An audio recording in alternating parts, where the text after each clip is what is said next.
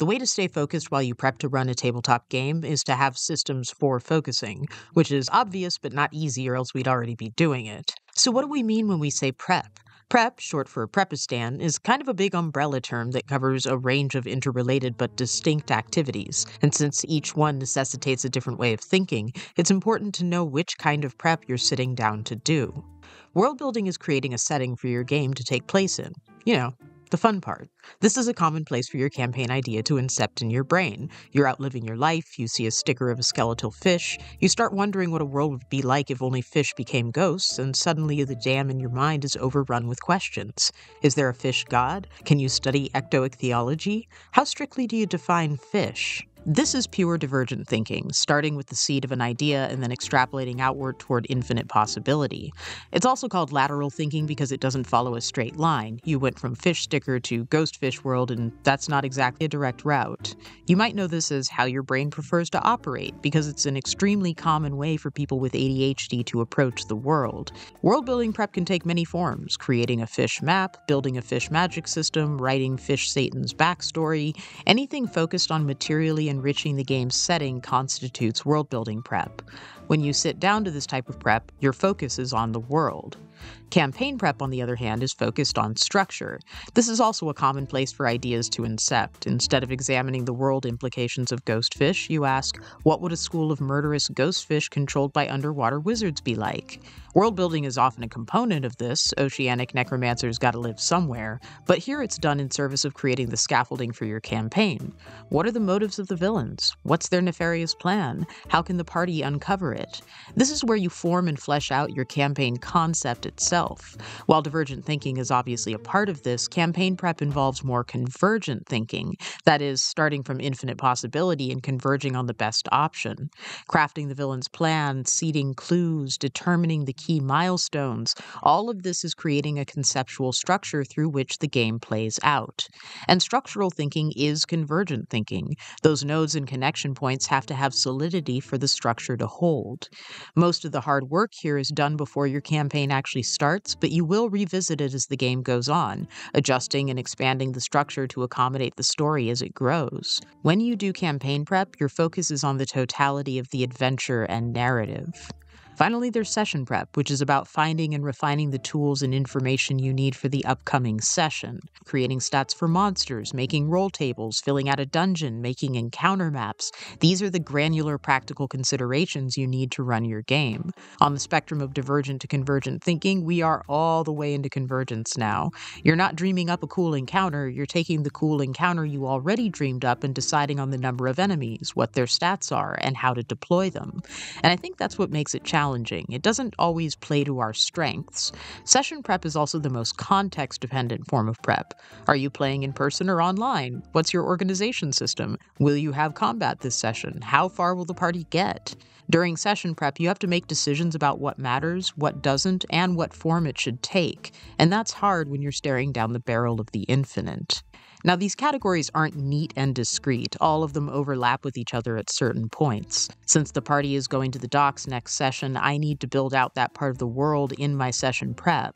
But what matters here is your focus. In this instance, I'm world building in service of my session, not just for the unholy joy of it.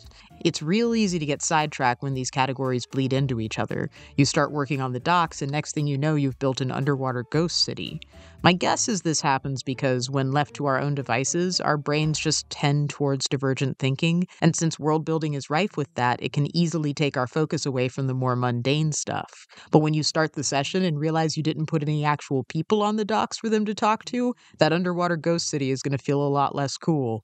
I mean, it's still cool. It is an underwater ghost city, but if it wasn't done in service of your session, it's useless, and you'll wish you'd spent your time on things that matter. Which is really the eternal question, right? How do you know what matters? That is exactly what prep systems are for.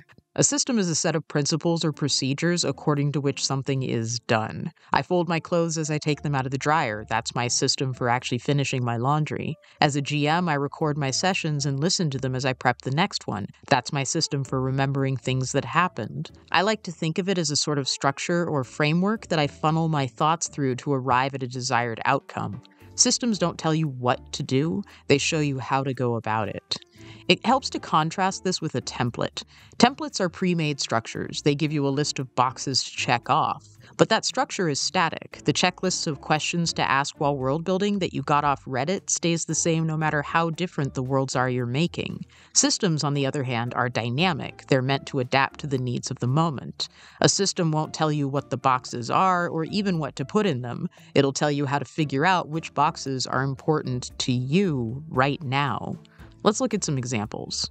Map making is a big part of world building for a lot of people, and map systems can be as simple or as complex as you'd like. You could start by tossing a bunch of D6s on a sheet of paper, drawing an outline around them, and making that your landmass. That's a perfectly valid system. Or you could decide the only way is to start from tectonic plates and work your way up, wasting hours determining the location of mineral deposits until you eventually realize your players do not and will never care about this and your time is better spent elsewhere. Which, while embarrassing for whoever did that, is a good lesson to learn.